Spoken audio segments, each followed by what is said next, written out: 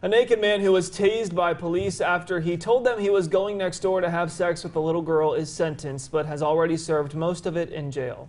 Thomas Allison received 3 years in prison for indecency with a child. He has more than 1,200 days jail time, though, that will count towards the sentence. Police arrested Thomas Allison Jr. in June of 2016.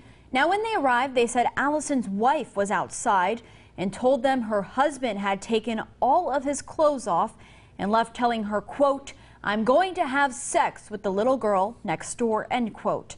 She said he tried to get into that house but couldn't, but police say the girl saw him. Police found him inside his home, still naked, and say that he told them, quote, "I'm a pervert and I'm going next door to have sex with that little girl," end quote. Officers say when they tried to stop them that he resisted and that they had to tase him.